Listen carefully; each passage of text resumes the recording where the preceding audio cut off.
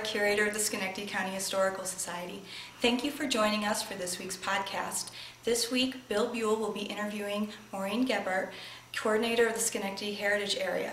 They'll be talking about the Schenectady Massacre and the Colonial Fest we hold every year to commemorate this attack on Schenectady and the important colonial history.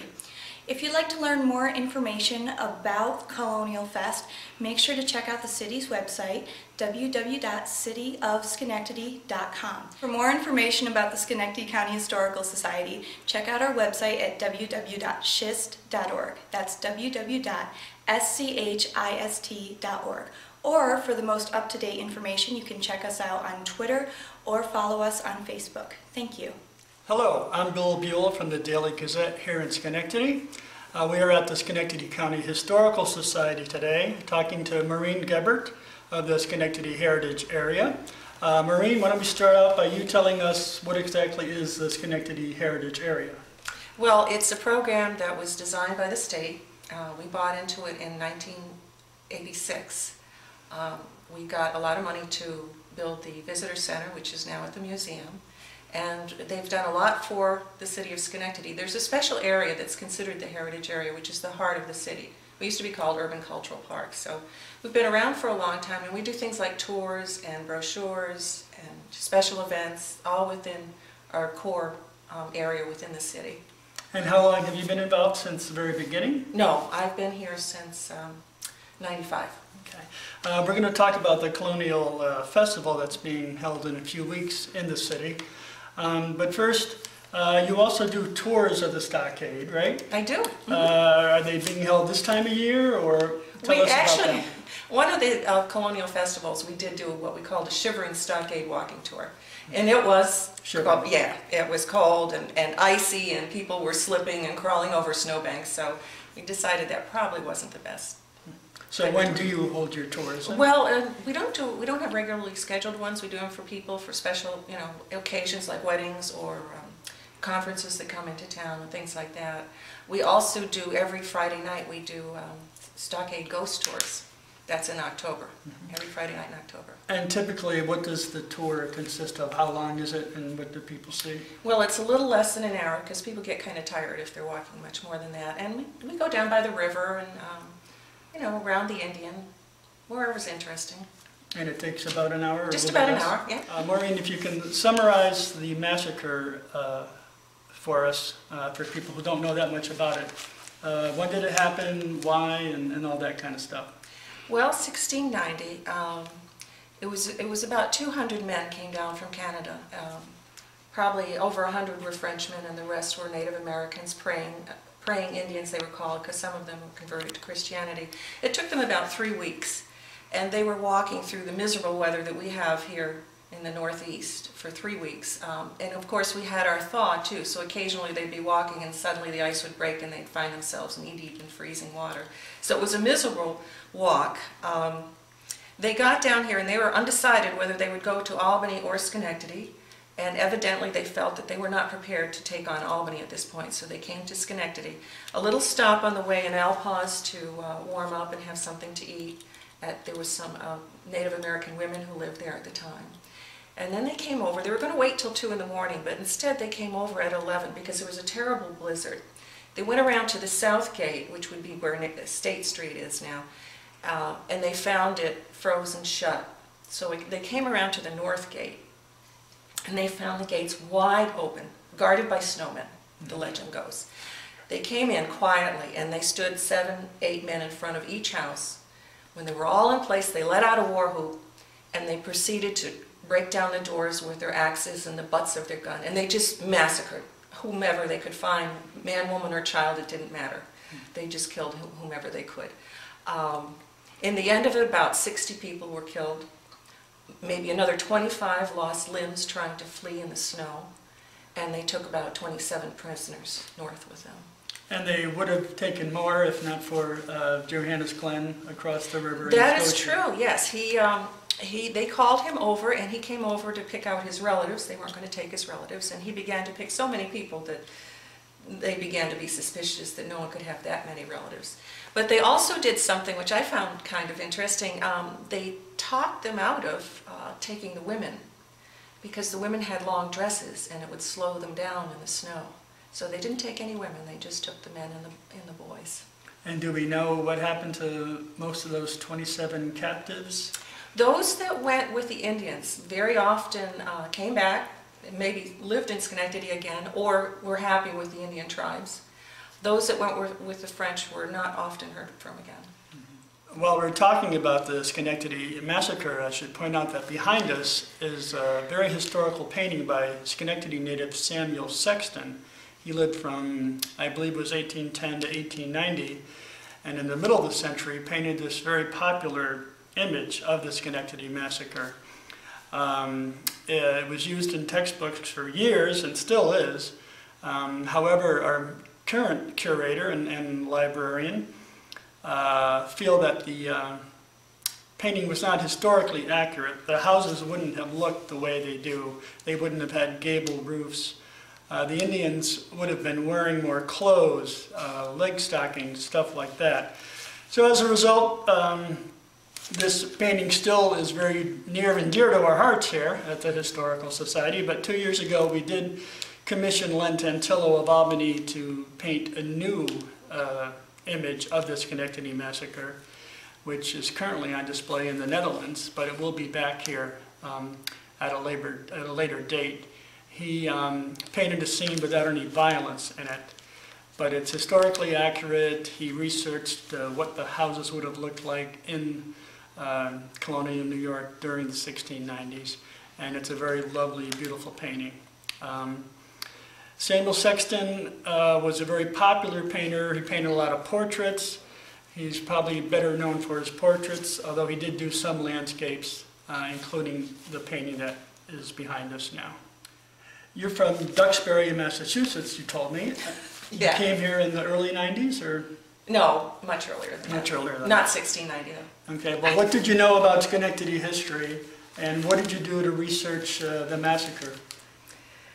Well, when I came to Schenectady, it was just amazing. I can't say I knew that much about it, but there's so many people that love the history here that everywhere you turn, somebody was telling you something new. Mm-hmm. So, and it just grabs you.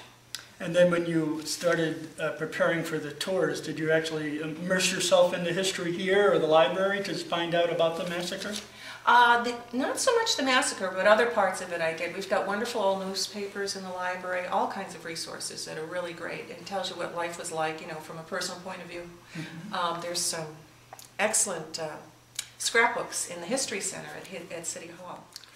When you take people on your tours of the stockade, what is it that they're most interested in about the area? What is it that surprises them the most about it and fascinates them?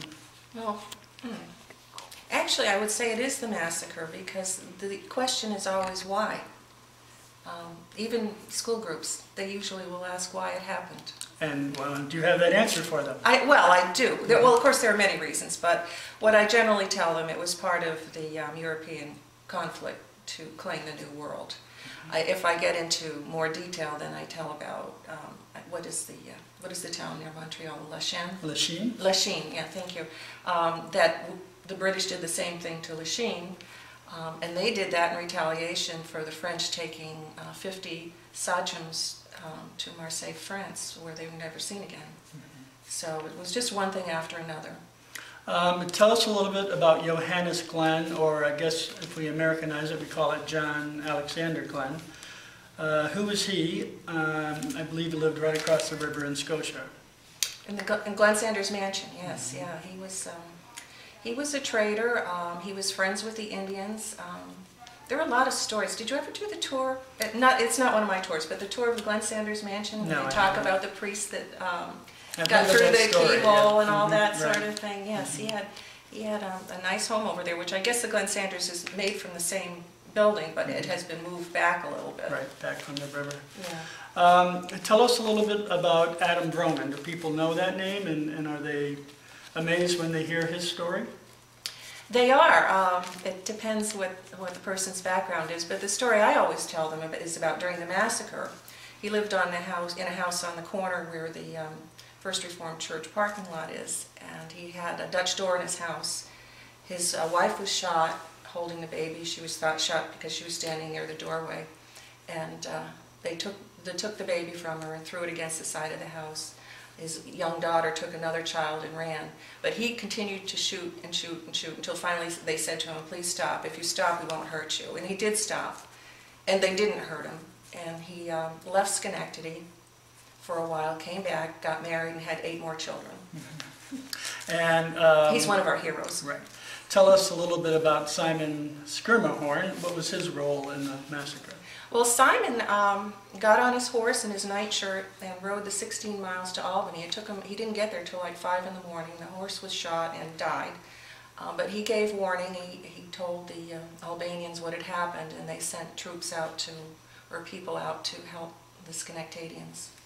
And is Lawrence the Mohawk Indian, is he a mythical character, or was he a real person, do you think? Oh, he was real. He was real. He didn't look anything like the statue, but no, he was real. And I understand he actually went after the invaders and got some of the, well, maybe 3 prisoners back. Mm-hmm. Well, tell us a little bit about the Colonial Festival.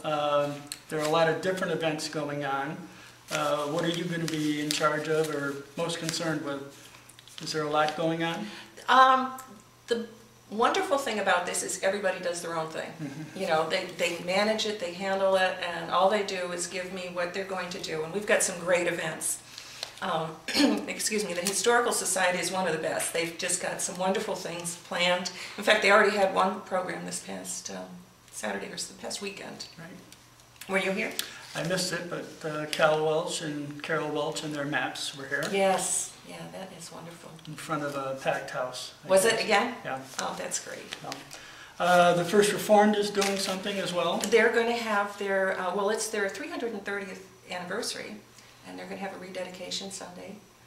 And then in the evening, there's Vespers. Oh, and they're having you. Oh, right. Forgot about that. You're at 11, aren't you? I think so. Presenting your new book? Mm-hmm. Yeah. Right. Are the 3 churches in the stockade, are they on your tour when you have a tour? They're always very cooperative, but we generally don't go into the churches. Mm-hmm. Because, well, that would require somebody being there to open them up. Yeah, it's, you know, it can be a little bit of a burden if they're all volunteers. Mm-hmm. And when do the tours start up? I know there's nothing scheduled, but typically in the summer months, or do you wait until the fall? Well, you know, we get a lot of school groups. So when the weather starts to get warm, the teachers call, and we'll do a lot of tours for like 4th grade particularly. They're always fun. Mm-hmm. And there's no charge. If it's during the weekday, we don't charge for the school groups to come through. Were you always interested in history, Maureen? Yes, actually. And when and why did it start, do you think? Well, since you brought up Duxbury, Massachusetts, it's right near where the Pilgrims, you know, Plymouth and the Pilgrims, and John and Priscilla Alden used to go up our driveway to visit, oh, of course we didn't live there at the time, but right. to visit their daughter in Marshfield, so there's always been a connection there.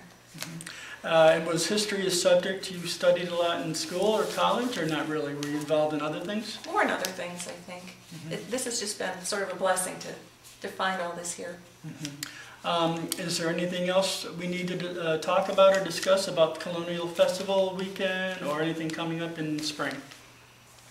Well, in the Colonial Festival, you'll be able to get the schedule of events online at the city website starting next Monday.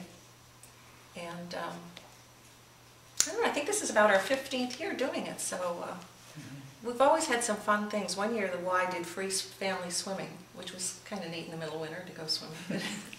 Are we going to recreate the mayor's ride? No.